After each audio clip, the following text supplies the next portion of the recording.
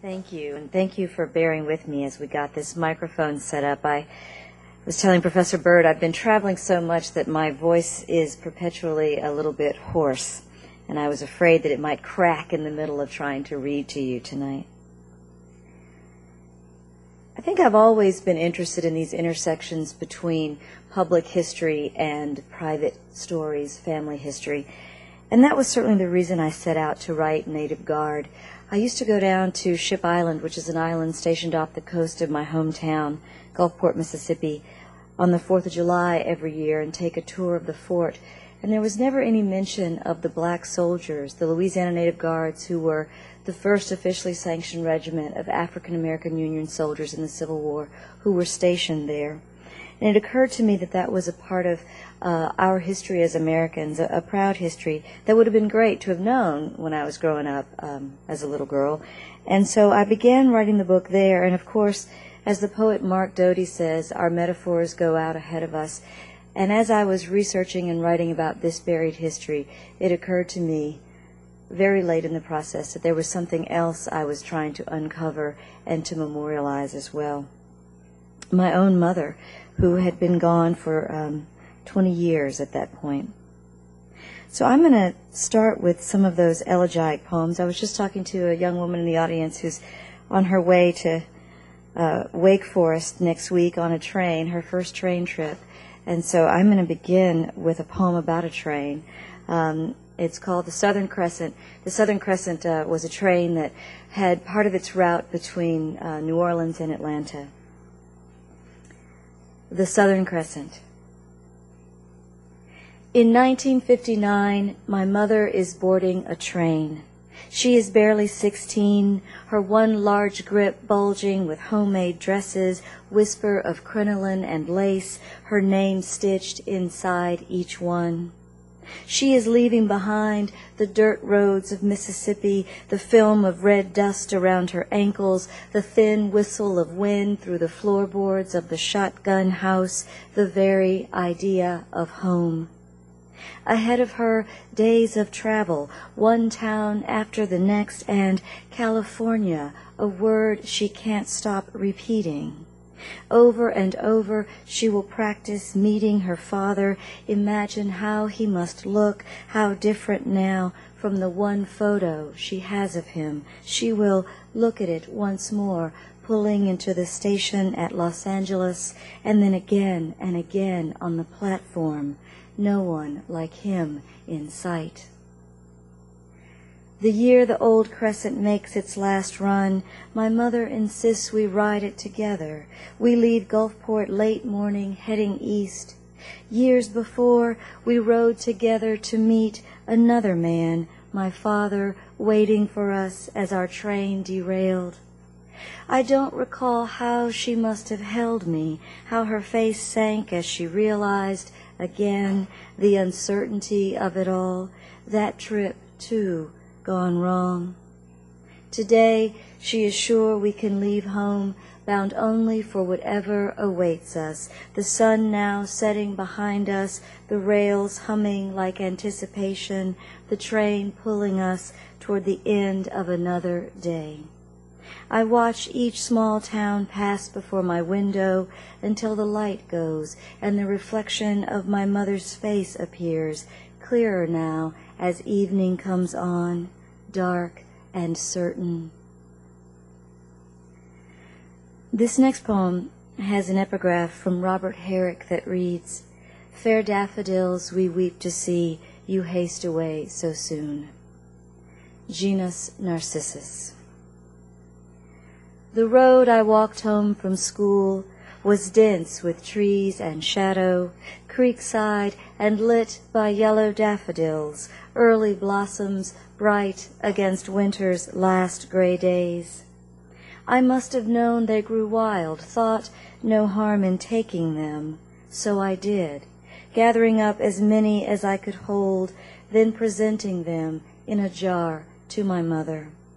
She put them on the sill, and I sat nearby, watching light bend through the glass, day easing into evening, proud of myself for giving my mother some small thing. childish vanity. I must have seen in them some measure of myself, the slender stems, each blossom a head lifted up toward praise or bowed to meet its reflection. Walking home those years ago, I knew nothing of narcissus or the daffodil's short spring, how they dry like graveside flowers, rustling when the wind blew, a whisper treacherous from the sill. Be taken with yourself, they said to me. Die early to my mother.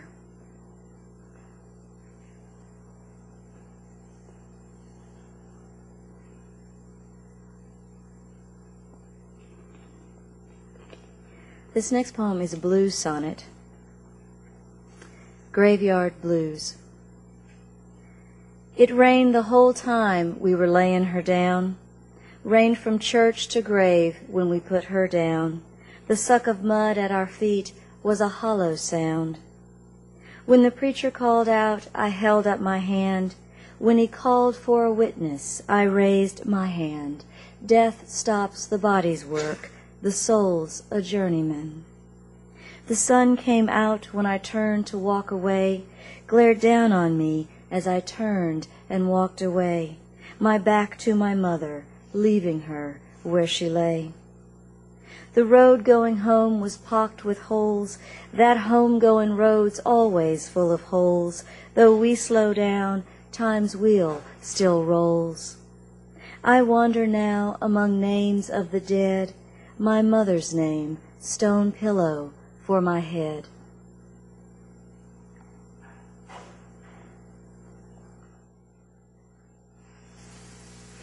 And this poem relies a little bit on the myth of Orpheus and Eurydice. The other strange thing about it is that it's a palindrome. Myth. I was asleep while you were dying. It's as if you slipped through some rift, a hollow I make between my slumber and my waking. The Erebus I keep you in, still trying not to let go. You'll be dead again tomorrow, but in dreams you live.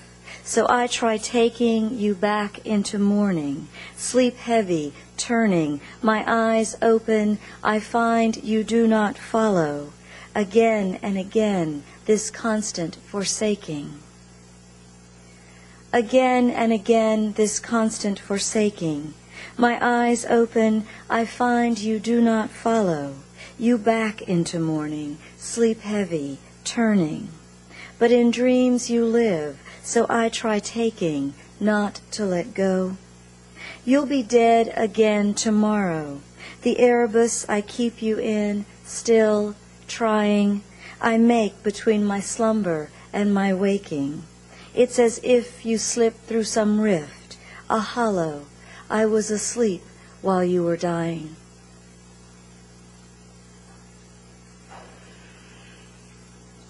When I began this book many years ago, the first poem that I wrote for it, which also became the first poem in the book, was a very figurative poem that contemplates our inability to return to those places that we've called home once we've left them behind. Not because they've changed, but because we've changed.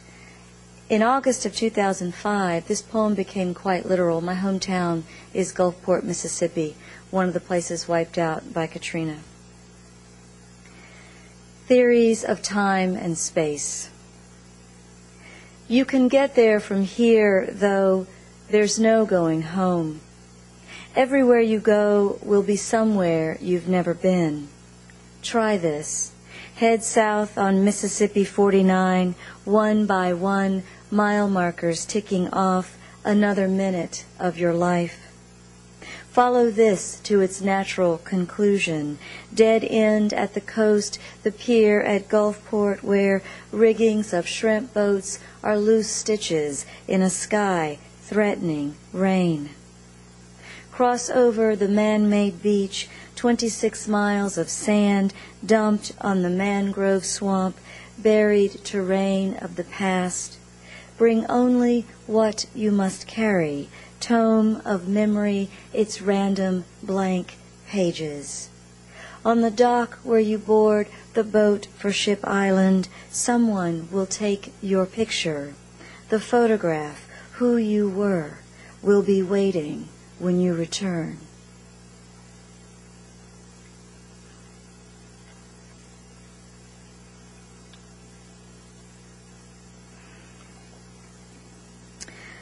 I had to do a lot of returning to Mississippi to write this book as well, and on one of my trips, I decided that I wanted to go to the Vicksburg Military Park.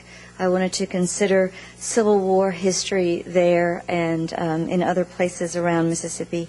And so I called one of those old antebellum mansions that's now being used as a bed and breakfast hotel, and I asked for some rooms. I was going to get a room and stay several nights and do research, and they told me that there were several rooms in the mansion, but there were also a few rooms available in the renovated coach house and other small buildings in the back. And I said, no, I'd like to be in the big house. And I was, and this is what happened. Pilgrimage, Vicksburg, Mississippi. Here the Mississippi carved its mud-dark path, a graveyard for skeletons of sunken riverboats. Here the river changed its course, turning away from the city as one turns, forgetting from the past. The abandoned bluffs, land sloping up above the river's bend, where now the Yazoo fills the Mississippi's empty bed. Here the dead stand up in stone, white marble on Confederate Avenue. I stand on ground once hollowed by a web of caves. They must have seemed like catacombs in 1863 to the woman sitting in her parlor, candle-lit, underground. I can see her listening to shells explode, writing herself into history, asking what is to become of all the living things in this place. This whole city is a grave. Every spring pilgrimage, the living come to mingle with the dead, brush against their cold shoulders in the long hallways, listen all night to their silence and indifference, relive their dying on the green battlefield. At the museum, we marvel at their clothes, preserved under glass, so much smaller than our own, as if those who wore them were only children. We sleep in their beds, the old mansions hunkered on the bluffs, draped in flowers, funereal, a blur of petals against the river's gray. The brochure in my room calls this living history. The brass plate on the door reads, Prissy's room. A window frames the river's crawl toward the Gulf. In my dream, the ghost of history lies down beside me, rolls over, pins me beneath a heavy arm.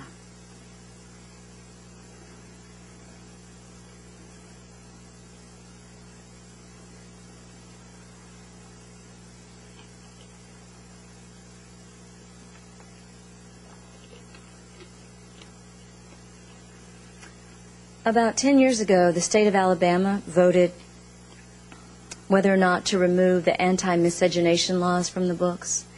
And though the vote was in favor of getting rid of those laws, about 40-some% of the population voted to keep them, so that at least symbolically they could say that parents like mine shouldn't be married legally and people like me born legitimately in the state. This is one of the sources of that psychological exile. Miscegenation. In 1965, my parents broke 2 laws of Mississippi. They went to Ohio to marry, returned to Mississippi. They crossed the river into Cincinnati, a city whose name begins with a sound like sin, the sound of wrong, miss in Mississippi. A year later, they moved to Canada, followed a route the same as slaves, the train slicing the white glaze of winter, leaving Mississippi. Faulkner's Joe Christmas was born in winter, like Jesus, given his name for the day he was left at the orphanage, his race unknown in Mississippi. My father was reading War and Peace when he gave me my name. I was born near Easter, 1966, in Mississippi. When I turned 33, my father said, "It's your Jesus year. You're the same age he was when he died." It was spring, the hills green in Mississippi. I know more than Joe Christmas did. Natasha is a Russian name, though I'm not. It means Christmas child, even in Mississippi.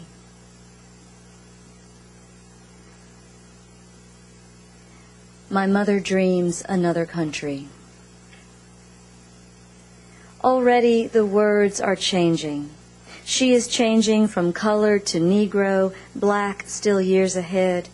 This is 1966. She is married to a white man, and there are more names for what grows inside her. It is enough to worry about words like mongrel and the infertility of mules and mulattoes while flipping through a book of baby names. She has come home to wait out the long months, her room unchanged since she's been gone, dolls winking down from every shelf, all of them white. Every day she is flanked by the rituals of superstition, and there is a name she will learn for this too, maternal impression, the shape like an unknown country marking the back of the newborn's thigh. For now, women tell her to clear her head, to steady her hands, or she'll gray a lock of the child's hair wherever she worries her own, imprint somewhere the outline of a thing she craves too much. They tell her to staunch her cravings by eating dirt. All spring she has sat on her hands, her fingers numb. For a while each day she can't feel anything she touches, the arbor out back, the landscape's green tangle, the molehill of her own swelling. Here, outside the city limits, cars speed by, clouds of red dust in their wake. She breathes it in, Mississippi, then drifts toward sleep, thinking of some place she's never been. Late, Mississippi is a dark backdrop bearing down on the windows of her room. On the TV in the corner, the station signs off, broadcasting its nightly salutation, the waving stars and stripes, our national anthem.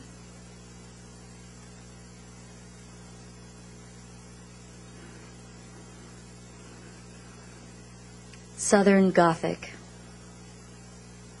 I have lain down into 1970, into the bed my parents will share for only a few more years. Early evening, they have not yet turned from each other in sleep, their bodies curved, parentheses framing the separate lives they'll wake to. Dreaming, I am again the child with too many questions, the endless why and why and why my mother cannot answer, her mouth closed, a gesture toward her future, cold lips stitched shut. The lines in my young father's face deepen toward an expression of grief. I have come home from the schoolyard with the words that shadow us in this small southern town. Peckerwood and nigger lover, half-breed and zebra, words that take shape outside us. We're huddled on the tiny island of bed, quiet in the language of blood, the house unsteady on its cinder block haunches, sinking deeper into the muck of ancestry. Oil lamps flicker around us, our shadows, dark glyphs on the wall, bigger and stranger than we are.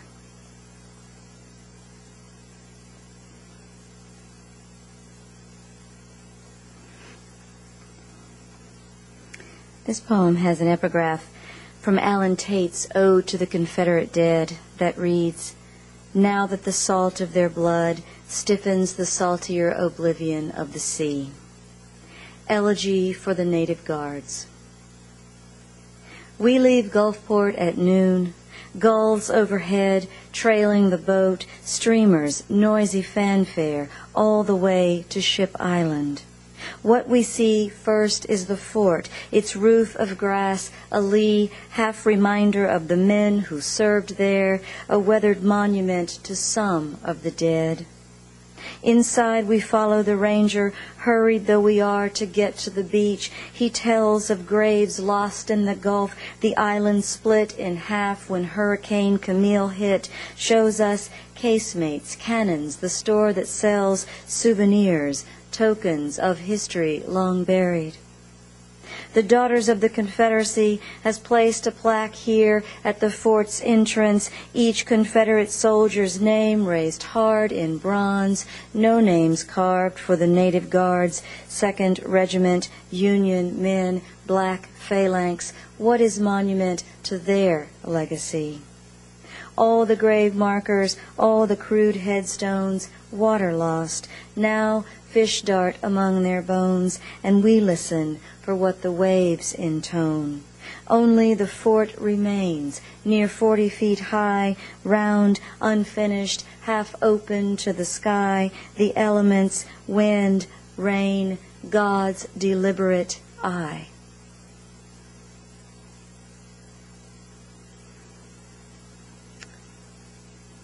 I'm going to finish up now with 3 poems. This is Monument. Today the ants are busy beside my front steps, weaving in and out of the hill they're building. I watch them emerge and, like everything I've forgotten, disappear into the subterranean, a world made by displacement. In the cemetery last June, I circled, lost, weeds and grass grown up all around, the landscape blurred and waving. At my mother's grave, ants streamed in and out like arteries, a tiny hill rising above her untended plot.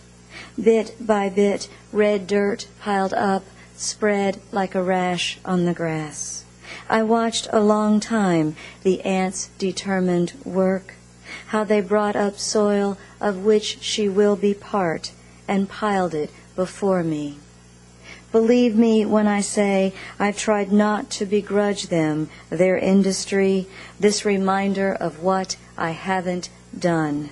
Even now, the mound is a blister on my heart, a red and humming swarm.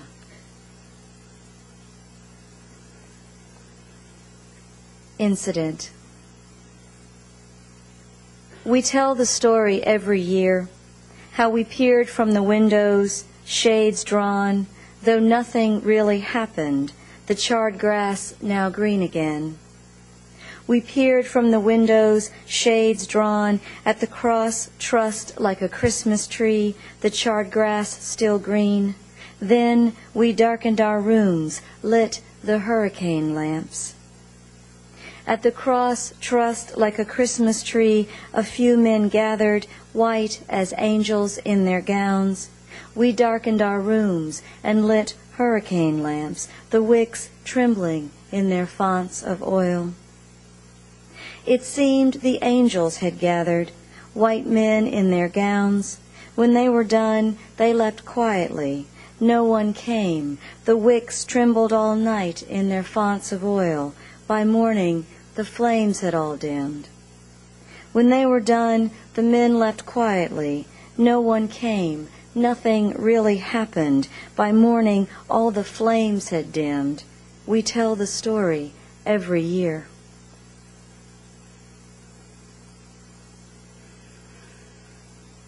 And this last poem has an epigraph from E.O. Wilson that reads, Homo sapiens is the only species to suffer psychological exile.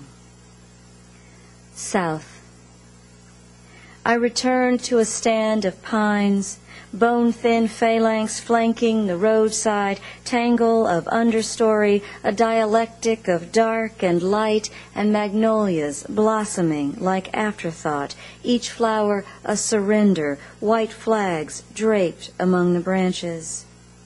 I return to Land's End, the swath of coast clear-cut and buried in sand, mangrove, live oak, gulf weed raised and replaced by thin palms, palmettos, symbols of victory or defiance, over and over, marking this vanquished land. I returned to a field of cotton, hallowed ground as slave legend goes, each bowl holding the ghosts of generations, those who measured their days by the heft of sacks and lengths of rows, whose sweat flecked the cotton plants still sewn into our clothes. I returned to a country battlefield where colored troops fought and died, Port Hudson where their bodies swelled and blackened beneath the sun, unburied until earth's green sheet pulled over them, unmarked by any headstones. Where the roads, buildings, and monuments are named to honor the Confederacy, where that old flag still hangs, I return to Mississippi, state that made a crime of me, mulatto, half-breed, native in my native land, this place, they'll bury me. Thank you.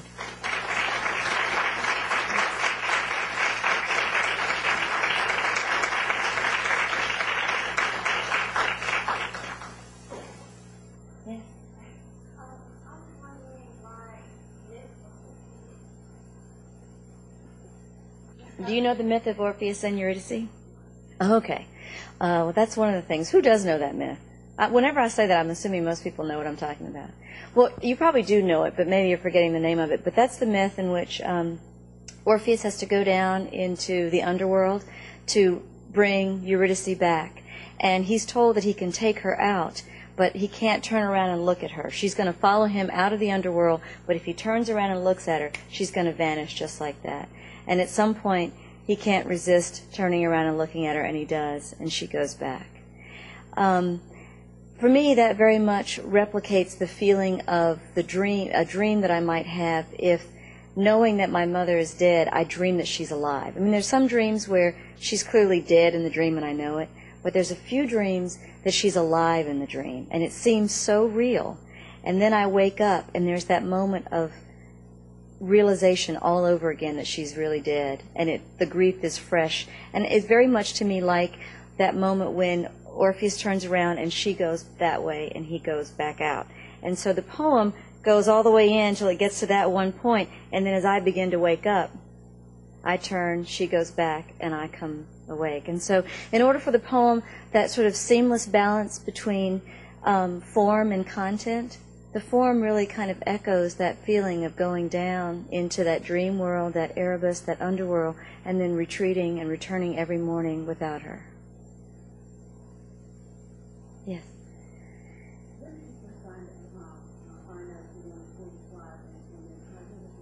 Mm-hmm.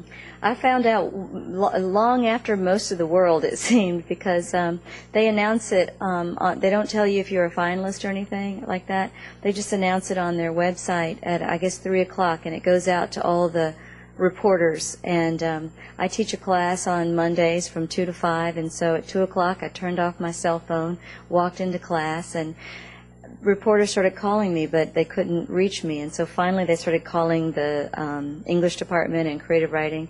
And so at about 4:30, the administrator in the creative writing program ran over to my building and said, "I got to take you out of class to tell you something."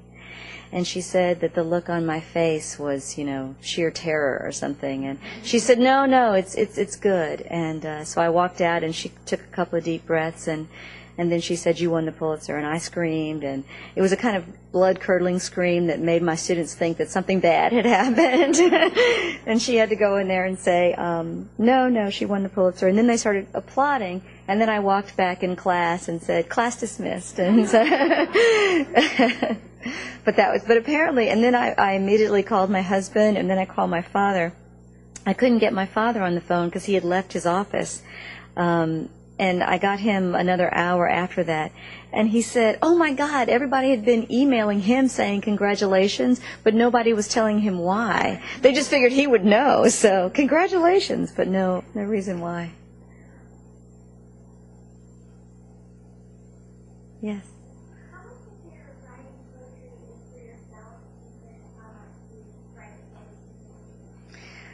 Well, I mean, I think it's all for both, really. I like Phil Levine says, I write what I've been given to write, and I think I have these histories and these stories to make sense of, to grapple with.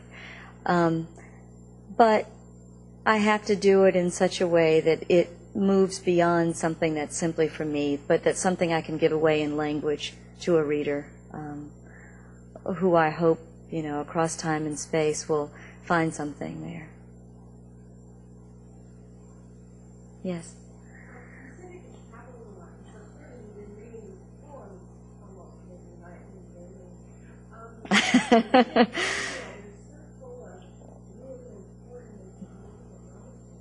Mm-hmm. The thing that's most difficult is hearing myself read them out loud. Because I like the poems, I do. They mean a lot to me, but it's not, I don't think, I can never predict when I'm going to feel a fresh grief. I don't know that. And I can go, several readings and not feel, anything except how I'm trying to make the language sound like a song as I read it. But there would be moments, for some reason, that something would get to me. To tell you the truth, and I'll say this just for the sake of honesty, but the first time I heard someone say it, and Professor Bird actually said it tonight too, and it always sort of causes me a little bit of catch in my throat. But I gave a reading not too long ago, and in the introduction, the young woman who was introducing me said that there are these themes in the book, and one of them is that I revisit the murder of my mother. And I really feel like in the poems I'm actually revisiting my own grief and not the murder. They're not about the murder, but that's sort of a thing that's been out there and people have been saying it occasionally. I liked what you said, because then you added to it and the murder of these black soldiers as well. And so that kind of tied it together in another way. But to hear that word for me, that's not, yeah. So, yes, right. Yes.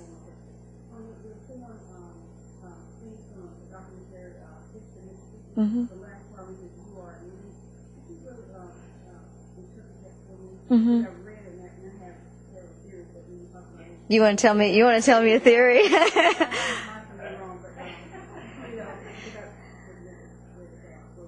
Okay. So wait a minute. If I say what it's about, is this going to affect your grade? Well, one of the things that I try to make clear in the poem is that because it has that title, "You Are Late," and those are the last lines too. That's actually there are two signs that in the photograph as the girl is walking up to the stairs, and one is the sign on the door of the library, and the other is a sign with a finger that says "You're late." And so it's like the library's closed somehow. She doesn't have any access to it. And so looking at that photograph and sort of knowing, the history of the Jim Crow era in the South, there's obviously a part of me that wishes that I could go back and right the wrongs of history. But we're all too late to history. The one thing we can't do is return to it and right the wrongs of the past, except in this present moment. Somebody asked me last week, oh, you always write about the past. Do you ever write about the present? And I said, I'm always writing about the present.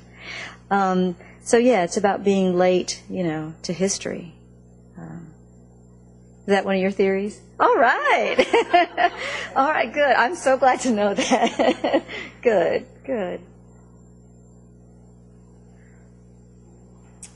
Well, you've been a most gracious audience. Thank you.